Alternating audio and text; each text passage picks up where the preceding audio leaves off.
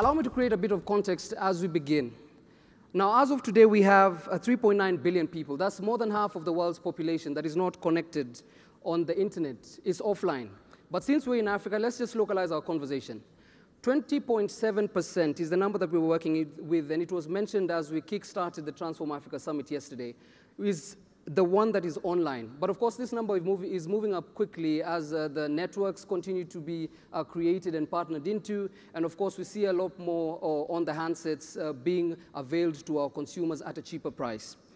Now, experts around the world believe that we're on the brink of a technological revolution that should change ultimately the way we live, the way we think, the way we cooperate with each other, and ultimately the way we work and relate as countries.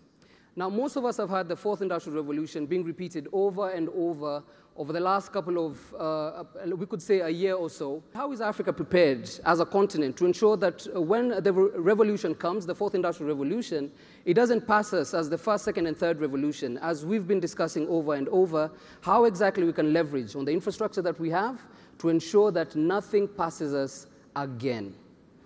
So, to create context, we'll just jump straight into our conversation with our dignitaries on the panel today. Her Excellency Inongewina, Vice President of Zambia, His Excellency Patrice Muvada, Prime Minister of Sao Tome, His Excellency Ismail Omar Guelleh, President of Djibouti, His Excellency Paul Kagame, President of Rwanda, His Excellency Mahamadou Issoufou, President of Niger, His Excellency Ibrahim Boubacar Keïta, President of Mali, Right Honorable Emmanuel Isozen Gondet, Prime Minister of Gabon, Right Honorable Egu Obama Assou, Prime Minister of Equatorial Guinea, distinguished guests in the auditorium and our viewers across Africa, thank you very much for joining us. We're honored to have you in this pertinent discussion on fast-tracking Africa's digital transformation and how exactly governments represented here can synergize with the business community and the private sector to ensure that we have socio-economic transformation, not only for ourselves on the management level or the micro level, but for our citizens all through. We'll start off with you, Her Excellency. Now, the fourth industrial revolution, we talked about a knowledge-based economy prior to that. We talked about where we are now currently in terms of basic services. We've made a lot of progress on the continent, on e-commerce, on health, on provision of services. But now we are saying that we ultimately realize that we have gaps. Gaps in healthcare, gaps in inclusion, gaps in affordable services and basic services. Just help us understand from your perspective what case we're making to ensure that we're leveraging ICT to establish real solutions to the actual problems. Your Excellencies, distinguished delegates, I'll just say a few words on how Zambia is embracing the digital transformation culture. And I must say that the young people are leading the way. Zambia has its own homegrown solutions, such as Zoona, Zapit, e-wallet, mobile money, and Swift Cash. All these initiatives are transforming the way banking, payments, and financial services are being utilized using ICT. In addition, government has also transformed various services under the e-government service delivery system, such as payment of taxes online, e-visa application, e-pension, e-company registration, and procurement to reduce the cost of doing business in the country. And the recent introduction of road tolling has also introduced technology in that sector. And as we seek to build a Zambia that is transformed into an information and knowledge-based society, supported by increased access to and use of ICT by all citizens, we hope by 2030 we'll reach our target. ICT is now compulsory in our education system. At professional level, we have launched a world-class regional ICT innovation and talent center in Ndola, in one of our provinces, with capacity to train up to 10,000 ICT students online at any given time, thereby addressing the talent gap. We are still relatively new entering the technological field, but I think Zambia is making some milestones. His Excellency Mahamadou Yusofu, President of Niger, would like to hear your view on the same. Just create context for what is working for you and what you think we can leverage on. Bien, je vous remercie. Je voudrais d'abord commencer par remercier le président Kagame. Let me start by thanking President Kagame for giving us the opportunity to be here today to review together this extremely important issue, because it is a revolution, the digital revolution. There have been other revolutions in the world. The first industrial revolution, the steam engine revolution. The world has gone through the electrical revolution, and today we are in a revolution which will change the relationship within the social setup. It is true that Africa has not been involved in all these revolutions, and the Niger should not stay away from this revolution.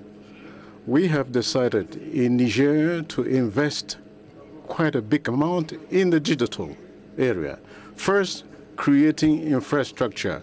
We invest in fiber optic. We have established a national network, and we are also undertaking interconnections with neighboring countries at the international level.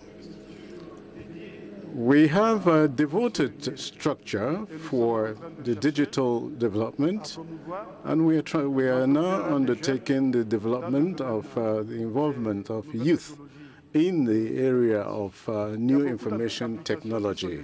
There are several apps which are already undertaken in Niger and which meet the needs of our population with regard to health, agriculture, with tele-irrigation, management, and, of course, in the area of communication. You know that in our meeting here, we are supposed to deal with smart cities, and this should be done within the framework of sustainable or smart cities, sustainable smart cities. And there are other initiatives undertaken in major cities in Niger, and especially in the capital city, Niamey, where we provide free Wi-Fi connections in public spaces. In these cities, we are also attempting to establish tele-irrigation for the green spaces in the city, of Niamey. So there are several applications, several apps which are being undertaken in Niger, and we have noticed that we have a lot of youth, young talents who have initiatives in these areas. I came with a group of young people to attend this meeting, and these youth are involved in marketing, video games, and the drone technology. So Niger is becoming, in the case of the drone technology, Niger is becoming a pioneer. And this will help in the areas of security, agriculture. So Niger is not staying away from this revolution, and we think that Africa will be fully involved in this revolution. In order to achieve maximum result In Niger, for our people, we need more integration among African countries, more interconnection, and this is very important. It will help us exchange our experiences in agriculture. So once more, I renew my thanks to President Paul Kagame. Thank you very much. Right, thank you for that. Of course, key to most of these conversations we are having is information and ensuring that collection of information replicates now to the success we anticipate. I'll throw the question out to His Excellency Ismail Omar Guelleh, President of Djibouti, to just guide us through opening remarks on what you think could be the way forward, even as we continue to talk about most of our ambitious projects. Merci. Je voudrais à mon tour Thank you very much. I would like in turn to thank President and my brother Kagame for having taken this initiative. First of all, to establish this forum, this Smart Africa Forum, and for having thought of undertaking this at the continental level so that we do not be kept aside, or we do not miss the digital revolution initiative. If each of us individually undertakes efforts so that the continent should not miss this digital opportunity, we need to create some space that will help establish linkage among all these initiatives so that there are a number of initiatives for sharing responsibility. So Djibouti, within the framework of Smart Africa, chose to establish data centers. We have more opportunities than a number of our countries with regard to connectivity through fiber optic and intercontinental cables, marine cables. It seems to me that this digital revolution is gathering speed, and Africa needs to be able to take the necessary steps, starting with the schooling, giving the youth and the children the opportunity from their young age, that is from primary school, to become familiar with this tool, which will give them many opportunities so that from secondary school they will start learning what we call coding, programming, and we will develop the talents, and it will be possible for us, like the other continents, to take our rightful place in this revolution and in this economic and social development. And we will also use the digital tool in fighting unemployment. Les gens qui réfléchissent à ce phénomène, with the help of people who will review and discuss these issues, we think it is high time to speed up the process, to gather the necessary funds, to have the vision and the political will that will lead us to help our people, our talents, and our workers, give them the possibility to compete with the world and to involve our people in this new trend. Thank you very much, Your Excellency. Now, it's clear with the opening sentiments that we've received that we are on the same page, but a lot still needs to be done. Now, key to integration, of course, is communication. And with that, we'll segue straight into the One Network area. As of 6th of March, we saw 6 countries from West Africa implemented the One Network area. In the East African region, we implemented it within ourselves. Now, across the regions, we saw Gabon and Rwanda pick up this particular conversation on the One Network area, and the calls were subsidized. So it's clearly not an interoperability issue, it's not a cultural issue, and it might not be a financial issue. So I'll throw this question to Right Honorable Eyegu Obama, so Prime Minister. We'll throw it first to Right Honorable Emmanuel Isoze Ngondet, Prime Minister of Gabon, on just helping us understand, as a continent, where are we with the progress of the One Network area? Avant de répondre directement à la question, before I respond vous poser, to your question, please allow me in turn to say how grateful we are to President Paul Kagame for establishing conditions for these meetings to take place. These are gatherings which are very important for African countries because it helps our leaders, our governments to have exchange of views and experience in these areas and through these exchanges to share experience. And this sharing will, of course, enable African countries, and this relates to your question, that is, enable African countries to come up with a global and collective solution Je voudrais aussi exprimer les regrets du président de la République gabonaise, son Excellence Ali Bongo Ondimba, dont l'engagement pour le développement numérique n'est plus à démontrer et qui aurait bien voulu être là. Ce qui est important aujourd'hui, c'est de considérer le développement des nouvelles technologies de l'information et de la communication comme une partie intégrante de nos politiques économiques. On ne peut concevoir de façon intéressante le développement des nouvelles technologies de la communication et de l'information comme faisant partie intégrante de nos politiques économiques. Et vu sous cet angle-là, il y a 3 questions fondamentales qui se posent.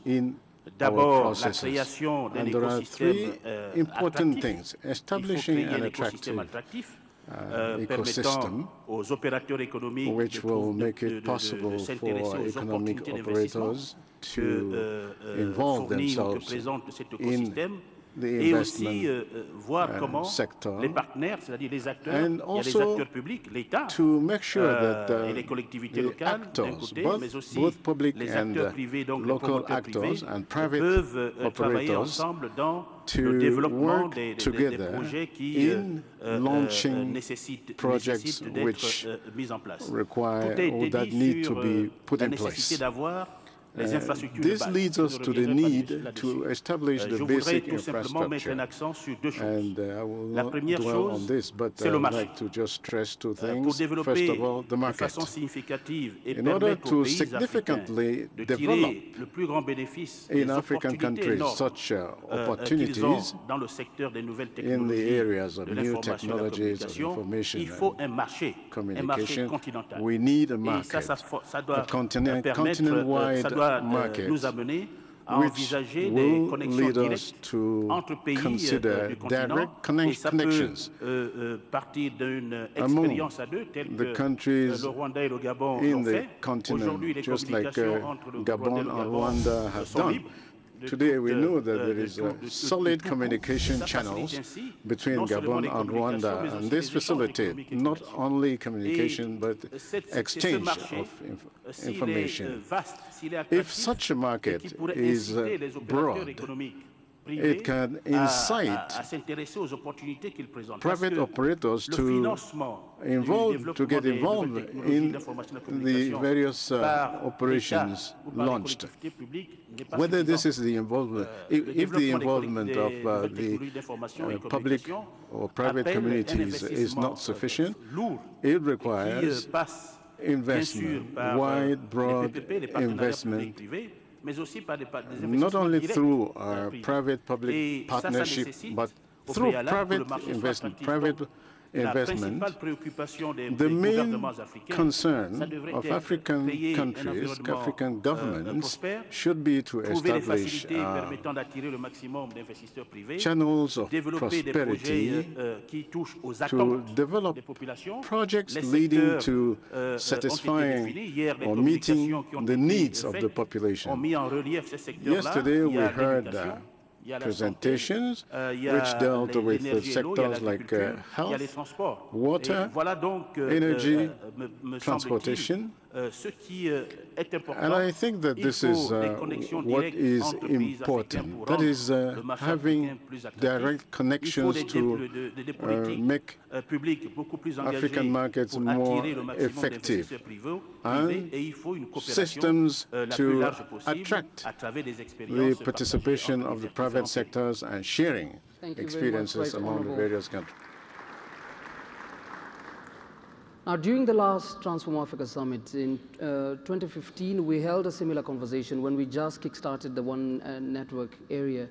And I remember there were some very pertinent questions on how exactly we'll be able to work it out. And it seems that that dragged on a bit too long, but we're trying to understand where we are so we map out where to go. So I'll throw this question to His Excellency President Paul Kagame, hosting president. Given that we didn't pick up this conversation as hurriedly as we anticipated we would after the last Transform Africa Summit, can we envision an Africa with a real One Network area, and if so, how soon? Let me start by thanking my brothers and sisters, the leaders of our continent who are here, for honoring us with their presence in this very important summit, a summit that addresses matters of transformation of our continent. And the digital transformation is like any other transformation, but the added value is that it helps people to achieve transformation faster. And in fact, it may reduce the cost as well. And that should be, it comes as a package. You address a number of things in order to be there. But the problems of Africa are various in nature, but it keeps coming to one thing for all of us to try and address. You talked about the meeting we had in 2015 and the desire and the need, in actual fact, for us to integrate. We have talked about different kinds of integration. Integration is broad, but it really has one very important meaning. It means that people are connected, people are working together, people see themselves all as beneficiaries and contributing together to what benefits them. So the delay that has been there, I must say, has not been because of technology. It's not lack of it. It's not lack of knowledge. Well, in Africa, we even lack infrastructure, but that integration hasn't even been because we lack infrastructure. I think it has been because we lack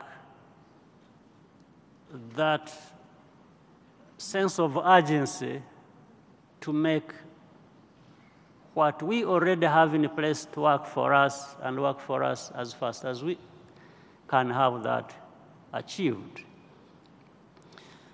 Because even before we talked about integration and having one network area, there was that possibility in any case, waiting for us to do what needs to be done, and that is just the will to apply it. So it wasn't lack of infrastructure. It wasn't even lack of understanding of the importance of creating that one network area that would serve us very well. I mean, it's even when we were coming to start, when we started, a number of countries in this region of East Africa already have created that area that serves them as one. There are lots of arguments, debates, and maybe some people genuinely either feeling that they were going to lose, while others are gaining, but I thought that maybe would have been a result of lack of understanding. But I think some of the matters involved are simple to understand and have been explained. In actual fact, everybody benefits, be it the people who have made investments in these technologies, be it the ordinary citizens, so the private, the sector, the government, the citizens, everybody benefits. In fact, that is what we found out, having the costs go down, enabling more people to be able to communicate, and revenues also going up for those people who had made investments. Maybe profits didn't go as high as people would wish, because sometimes when people make investments, and these will be very few people, not all of them, they want to make investments and then make a kill on the side of profits. They want to profit as much as they can. They are not willing to have reasonable profits so that the benefits spread to more people than otherwise it should be. So, but that problem was resolved. So the delays are more on the side of people engaging with one another and all of us doing what we know we need to do in order to benefit. So it's just the will, in other words, the political will, applying across public, private sectors, and without really affecting business, affecting investments in any major way. So I think the hope is there. You are talking about that as well. The fact that we have 5, 6 countries now working together, and then you have in this region, and then you have Rwanda and Gabon, which is on the other side, already having decided to work together and make sure that when you travel from Rwanda to Gabon, you don't have to pay for roaming charges. You pay the same as you are in Rwanda or as you are in Gabon. As you said also, in West Africa, that is happening. Well, maybe we need to go step by step. We could go faster. I wish we could go faster, but the fact that already some things are happening is a good sign of what is possible, what is achievable.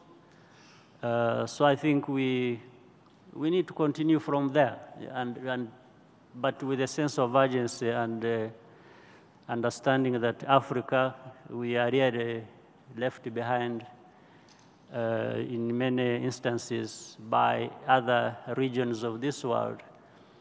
And I don't think it's because Africans, we are incapable doing things the way we should and be where others are or even go beyond. I don't think so.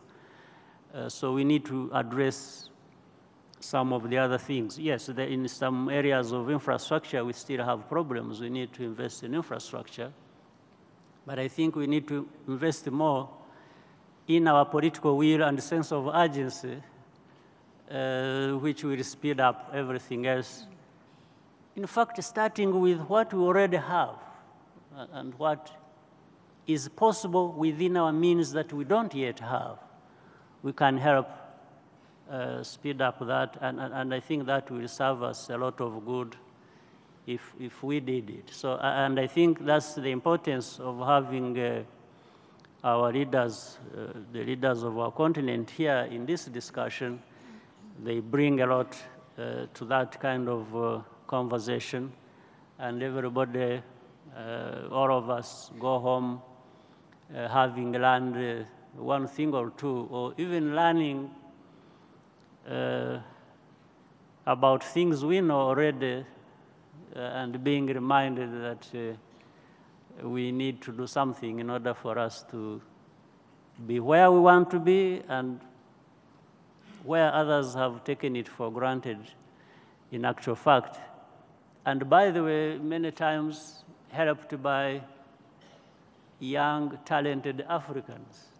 You know, you find young, talented Africans are doing a lot of good work outside of this continent, and in fact helping deliver on some of the promises in those other countries or areas of the world we live in, when we are here begging. And so we need to find a way of rearranging things and trying to do things as fast as we can. Thank you very much.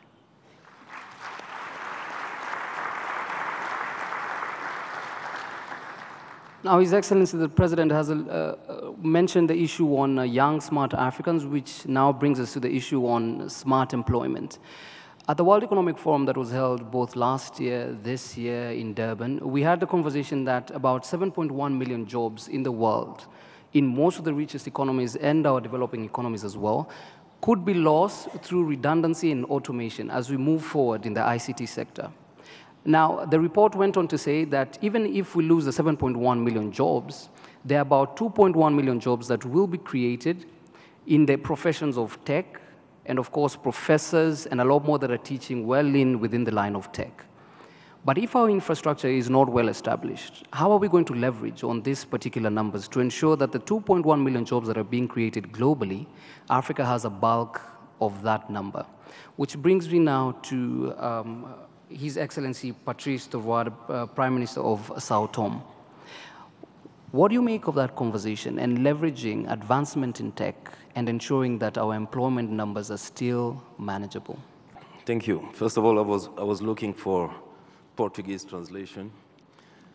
I'm coming from a Portuguese-speaking country, so no Portuguese, no Swahili, no Hausa. So I have to choose between French and English, and I will choose French. So this brings us to the issue of what kind of revolution are we really talking about. In my opinion, I think it is a cultural revolution.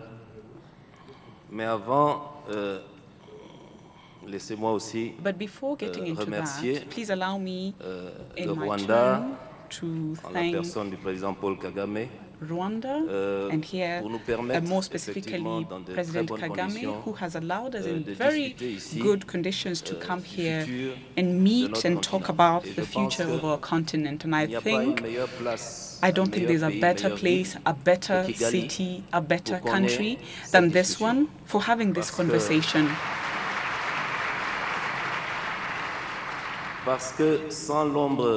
And this is because, beyond any doubt, we here have the vision, we also have leadership, and we also have a sense of urgency, because technology in reality allows us to go rapidly, and we are actually in an emergency situation. In Africa, we no longer have the time. So what is very interesting for our country, which is a very small country, Sao Tome and Principe. So we have these issues of integration, we have issues of the economic basis, we have a small market, and so we are aware of the benefits that we could get from information and communications technology. As political leaders, we need, however, to be aware of the different steps that we need to take in terms of public policy. We are talking about employment. Yes, employment will allow us to create employment, but we need to be aware of one thing, and this is that we are seeing that the penetration rate for electricity is still very low. So in our country, we are at 85% of penetration for the energy sector, but we are aware that technology is going to demand for more energy, and we are also aware of the climate impact, and so we need more energy, but we also need more clean energy. So in terms of public policy, we are very much aware of what technology could bring in all the areas, but we are still very aware that we need to make more investments in the energy in our country and in the continent. Secondly, and this is why I'm talking about a cultural revolution, in our country, we feel that technology helps us to have more social cohesion. And this is because if you don't have employment, you have social issues. Technology enables us to have this social cohesion through better public management, and this is true because if you want to create employment, you need to have a clean public finance. You need to have an environment, a business environment that is safe. You need to have transparency in public affairs. So energy, using technology so we can have better governance, more transparency, and also to strengthen the possibility of having policies that are going to encourage investments and at the same time are going to foster employment. So what I would say, I think we need to share the roles. So as public authorities, we need to continue doing a certain number of things in a serious manner and with a sense of urgency. But the volume of capital that is required in order to create employment and to fund this technology, we actually need the help of the private sector. So I think this partnerships, public partnerships need to be built because money is there. There is a lot of money, but we just need to create the environment. And President Kagame talked about one very important aspect, and this is about integration. So it's not just about infrastructure, it's more an issue of political will, oftentimes. And so we need to work with what we already have. So I don't really know whether I've really answered your question, but what I can say is that we need to properly do what is asked of us. We have been asked to build infrastructure in our countries, and we also need, especially for our youth, to build their trust in their future through education. We also need to pass the message that public authorities are working in the best way possible, and we also need to attract private investments in order to create employment. it's actually the public sector that's going to help us create employment. So I think technology is going to help us in this first phase, have more social cohesion, to bring closer the public authorities to the populations, and to see that there's more transparency, so that the citizens can, at the end of the day, be aware that public management is done in the most transparent manner possible. Thank you.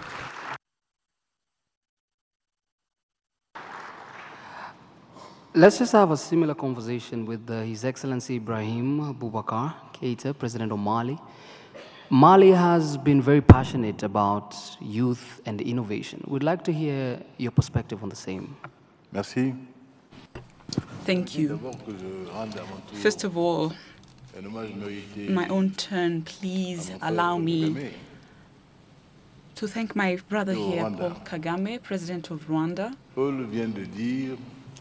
And so it has been said that oftentimes a sense of urgency lacks. We also lack opportunities. And so for him, lucky for us, this is not the case. We also have will, and the will is in a way de la dignité, du sentiment de dignité. An anchor of dignity. So I noted that he talked about an arm that is outstretched. And so this is a special dedication for Africa. And so this dignity is what is making us meet here today. And so we're very comfortable, and we are infinitely happy to have Transform Africa that he launched. And so for me, and I feel privileged to speak amongst other leaders who have spoken before me. And so this is an African meeting in the interest of Africa. And we have our brother Amadou Touré. Otherwise, we would have shown no interest in this meeting. So we have other people from the country, and so here, without wanting to make him shy, probably he's going to sweat a little bit. I'm his friend. I know, and we are going to say that this person is not Rwandese. But no. À l'Union internationale de télécommunications. He has actually worked for the Union of Communications in Africa. Il l'a fait. Paul, c'est le cas de le dire, je le dis. He has done great work. And so he has the interest of Africa in the world. And so our issue in Africa is that we're always looking like beggars. And we need to show Africa in a different light. We need to show our skills. We need not to darken Africa. We need to show our competence. If at all we want to compete in the world, we need to do it at the height of the skills that are available. So in 1970, people were surprised when they heard, and they were very amused to hear that Africa is the continent of the future, because we had seen different stages that were imposed on us thanks to the microprocessor. And here we are today. And let's think about all the possibilities that are open to us today. For instance, a country like mine, which is a landlocked country, as landlocked as we can be. We don't have any coast. We are a big country. And we have a lot of the population that is a rural population that practices agriculture. And so we need to make sure that the agricultural sector is an engine for our economy, because we are very lucky, just like our Niger brothers, we have this big river that crosses our country, and so we need to devolve our budgets into this sector. And so we talked about 10% on Africa, And so we need to have the political will to go up to 50% to develop the agricultural center. And so we have seen that we have produced more than 8 million tons of cereals. And after the harvest of this year, we have actually been able to see how much cotton we have produced. But this would have been in vain if we didn't have communication between the different sectors where we're seeing deficits. And thanks to these new technologies, our farmers can communicate and they can exchange. And so we have seen different stocks that we have had. And so we had different stocks that were rotting, and this is happening less today. People's lives have changed. And so today we are also seeing the contribution of our diaspora. We are a country that has known a lot of immigration. And so this diaspora has also contributed to ICT development in our country. And so we also have the fiber optic. We have 2,000 kilometers that are under construction. And we also have, for this sector that is very promising, and it's actually a sector for the future, we have understood that we need to encourage innovation, creation, and creativity. And this is why we have supported the creation of startups for the future, and all this to say that we do believe in this digital revolution, because we have seen not only economic benefits but also social benefits. So we have also aspects like telemedicine in my country, and so today it is being implemented. So for instance, a surgeon from Bamako can help his younger brother in Gao, which is a difficult region, to carry out surgery which would have been very complicated without this help. This is actually life-saving, and this is why we have seen that this is the way for the future. We need to be engaged, and we are determined. And I would simply like to say here, bravo to your whole team that is here for everything that you have done up to here that is making Africa go forward. So we need to have an Africa that believes in itself. We need to not just be beggars, as I've already said, but to say Africa is dignified and Africa is going forward.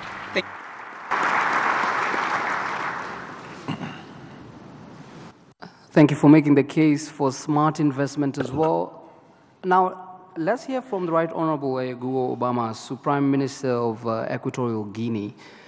We've had the case of the infrastructure. We've had the case on political will. We've had the case on communication and integration on the same, and youth and innovation. Just help us understand from your perspective, from the Equatorial Guinea perspective, what low-hanging fruits, what we could take advantage of currently to leapfrog into most of these challenges that we are putting upon ourselves, or challenges that we anticipate we'll be facing. Muchas gracias, distinguido moderador de este encuentro. Thank you very much, Mr. Moderator. Habría sido con mucho placer para mí expresarme. It would have been a great honor for me to speak English. Voy a dirigirme en francés. No, in Spanish, sorry, but I'm going to speak French so that I can make understanding easier to all of you present. So I'm going to speak to give you the message of the Republic of Guinea Equatorial. His Excellency, Your Excellency, President Paul Kagame, thank you very much for this invitation. Thank you very much for your courage, and thank you for this meeting organizations. Distinguished participants, I would like, first of all, to give you the message of by President, who was not able this year retenu par une mission à l'étranger et qui m'a demandé de vous transmettre ses remerciements et surtout ce vœu de plein succès à ce grand rendez-vous annuel africain. Le sommet Transform Africa en est donc à sa 3e édition. Et comme les précédentes, nous pouvons déjà nous réjouir de grandes mobilisations des participants de différents secteurs, mais aussi de la recherche des termes qui laissent envisager de larges possibilités d'échange d'expériences during the different sessions that have been on the program. This 3rd edition of the annual Transform Africa Summit has brought together leaders from the government, from different companies and international organizations in order to have intense collaboration so that we can support digital revolution on the continent. This summit that has as a theme smart cities, fast forward. Your Excellencies, distinguished participants, our forum here is happening 1 year after the 26th World Economic Forum for Africa that we also had here on 12th May 2016, during which participants had talked about different issues around connectivity and sharing of resources through transformation. So all this today confirms the work that the African countries have done, and we have also seen the interest on the continent from the rest of the world. The digital revolution in Africa is actually going on. And our continent is developing, and so we are seeing innovations for the last few years when it comes to technological advances. The continent today has a lot of potential in terms of the number of users, and we also see very innovative offers. And for us, the government, this domain is actually an affirmed priority and also an opportunity that we need to take advantage of. In what concerns my country, the Equatorial Guinea, we adhere totally to this continental revolution. With the UNDP, our government has been able to develop for the last few years an important new technologies programs for innovation, information and communication in order to facilitate at best access for the youth to these new technologies. We recently created a higher education institute for technology in the peace city called Jiblo, and so this new institute is open to all Africans, and so we invite all students from all over Africa who would like to come and attend this school.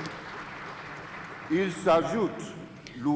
can also add that we have an informatization and administration center for daily usage of technology for different sectors like health, finance, education, and others.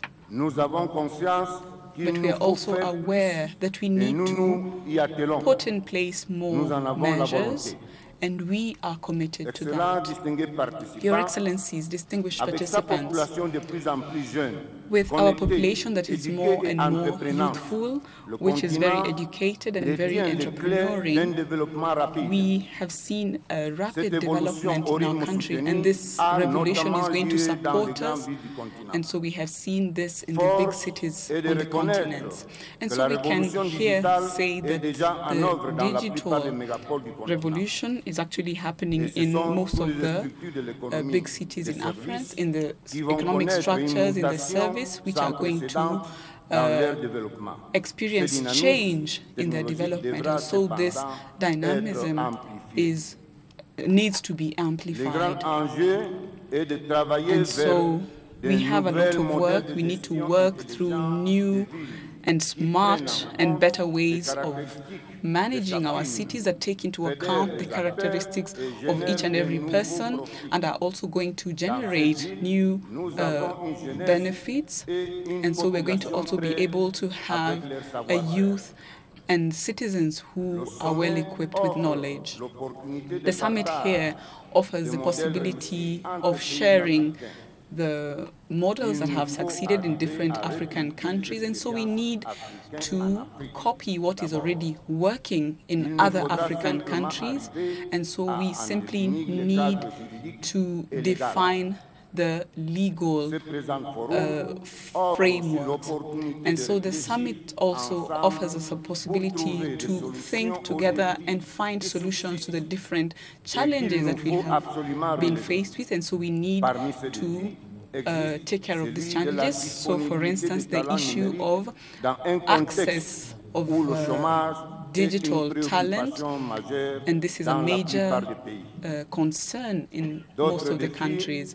Other challenges that we have are how can we improve the access of services and documentation of participation of citizens. Another challenge is linked to the difficult economic context, which could have negative impacts in terms of slowing down the process.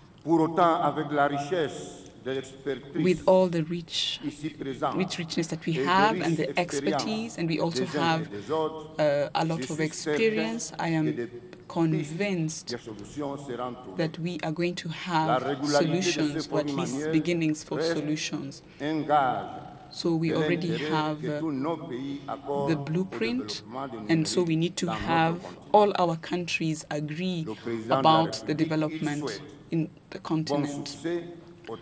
So my president wishes you a lot of success in this forum. Thank you. We have to close, but thank you very much to the panelists who've joined us here, Your Excellencies and Right Honorable Ministers. I've been your host, George Ndirango from CNBC Africa. Thank you.